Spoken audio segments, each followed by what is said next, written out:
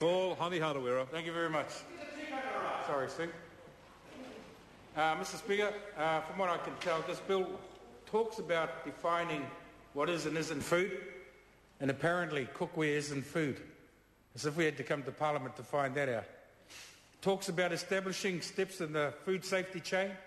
It talks about providing greater consumer protection, and it talks about promoting positive endorsement of food safety, all of which should benefit New Zealanders, both Māori and non-Māori, on marae, in homes and community facilities, and in businesses right throughout the country. But I note from comments from Sue Keachley in particular of the Green Party that it still leaves a lot of questions unanswered about imports and standards.